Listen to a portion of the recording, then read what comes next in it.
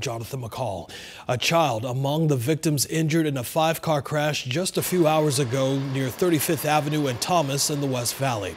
Details on how this crash happened still unknown, but witnesses telling 12 News that first responders were treating victims of one crash when another crash happened nearby. Accident already here, like across the street, and the ambulance was pulling out with their lights on. And everybody, slowed down to let them. And I got hit from behind from one of those cars over there. And, somebody wasn't paying attention.